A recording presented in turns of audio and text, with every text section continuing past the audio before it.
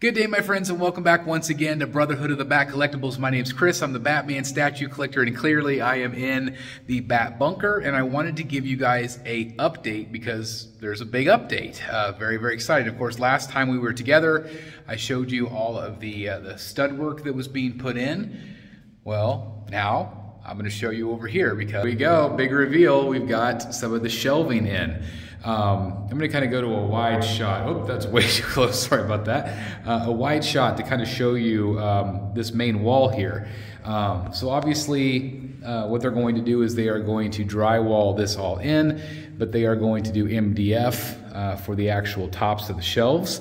Just to give you an idea, so that's an 8-foot span, 8-foot span, 8-foot span, and again I've put that premium format right there just to kind of show you, how much space I'm going to have for all my quarter scales. There's also going to be LED lighting in each one, probably color changing.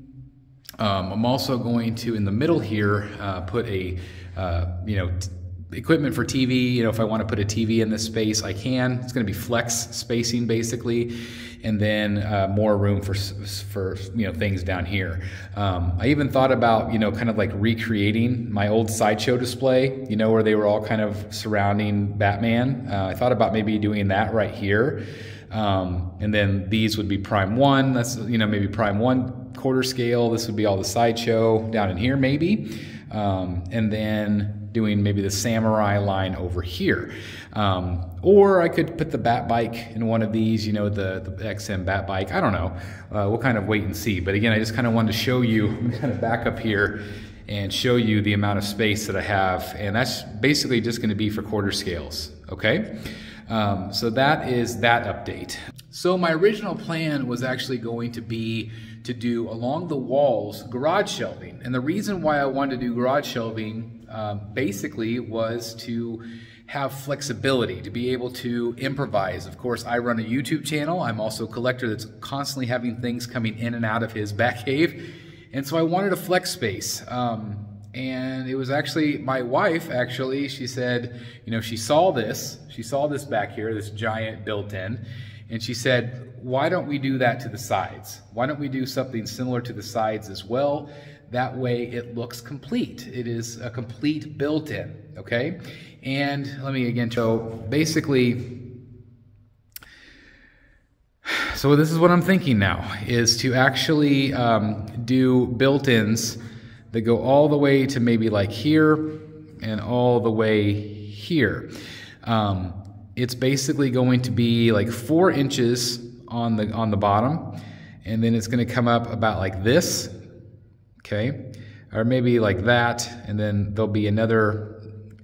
I'm trying to think of exactly how tall it was, but it was like basically there would be a top shelf right here, and then everything above it would be open, but it would be very similar to what I have now in the Batcave. So I would have all this open space here for third scales, but also still have enough space down below for third scales as well, the ones that are maybe not quite as tall. It'll be like 37 inches down here, I think like 45 inches up top, for like pieces like the Fablock Batman, let's say. So that would give me, 2 basically full rows for third scale and 2 full rows for third scale over here on this side. And then of course, I would have all of this center space for flex. To set up the table for reviews, to build my own podiums. I thought about doing a couple of rows of podiums, maybe a bigger podium, or maybe even like a couch back here or something like that, or a theater chair so I could sit there and watch TV if the TV is up there. I've also again thought about doing a TV on this wall, but this wall is not going to be touched. Like this one will be drywalled in, but this is basically going to be, there's not going to be built-in shelving or anything like that. I'm probably going to put my desk, my review desk, maybe some of the movie pieces will be over here, like the busts, like the Joker and maybe Batman flanked on the sides of the desk. I don't know, maybe a TV up there. Time will tell. Of course, I'm going to build that cove going in here. It's going to have some art, and this wall also could have a lot of my art on it. Time will tell. I'm not exactly sure, but I do like the idea of, just having all of this incredible amount of space here. And I talked to my friend Dan because, again, we've talked a lot about the fact that, when it comes to this stuff, you want to be flexible. You don't really want to have built-ins. But he said with this space, it's such a large space that built-ins would work just fine here. And it would look like one cohesive unit. Again, this would be all open up here for the taller statues, the all third scale down below with a 4-inch lip down below. They would give it off the ground a little bit. Same on this side. Again, what happens is, and the reason why we're doing this, or even again, is because of, when I think about the garage shelves, the biggest issue was that the bottom part of the garage shelf is only 30 inches tall. So it wouldn't accommodate the third scales, or very few of them. So I would be forced to put quarter scales, but I already have my quarter scale display here. I could also fit third scales. Some third scales will also fit here. Not real tall ones, but I could put some third scales as well. But my plan is to put right now quarter, maybe my life-size bust, my Batman and Joker life-size bust would go there. Time will tell. But when I was thinking about the garage shelving, it just wouldn't accommodate near as many third scales. So I'm going to turn it over to you guys. What do you guys think? Do you guys think it's a good idea to do built-in shelves along the sides? Again, it'll be open on the top, kind of open on the bottom. It'll be, but basically it'll be just two really long shelves. So again, imagine one shelf here, and then, it would come to an end cap, like right here. There's the outlet. It'll come to like an end cap right here. It'll be about 18 inches deep, give or take, and then that's gonna go straight.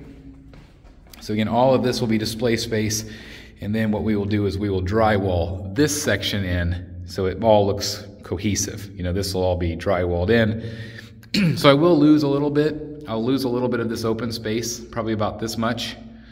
So it'll be like that instead of the full 8 feet. So, you can imagine then the shelf just coming out like that, and the same thing on that end. I would lose a little bit there. It comes straight out like that. Probably go to about here or so. Would leave me a little bit of room. Of course, that's the door clearance, opening the door. So, I could still put something like a little pedestal or something there if I wanted to. But again, let me kind of just give you the full effect of the room of how it's coming. Pretty exciting stuff for sure, but I do want to hear your thoughts. Let me know what you guys think about the idea of the built-ins on the side instead of doing the garage shelving, and then I would do some custom pedestals potentially in the middle. Maybe even with wheels that I can kind of move things around, be a flex space for when I do my reviews. Maybe the newest pieces are going to be on display there, and then eventually they'll move over to the sides. But again, it's very, very exciting. Again, it's just cool to see some of these statues, kind of like what it could look like in place when it's all said and done. But it's very, very exciting. Again, big progress here in the Batcave, but I did want to update you. Again, let me know what you think about the sides, or if you think I should just do the garage shelving. Again, I would love to hear your thoughts and opinions. Anyway, thank you guys so very much for watching. I'm going to keep you updated on this Batcave renovation. It's very, very exciting. It's a dream come true. Expensive, but a dream come true. Thank you very much for watching, guys. I'll see you soon in the Batcave. Bye, everybody.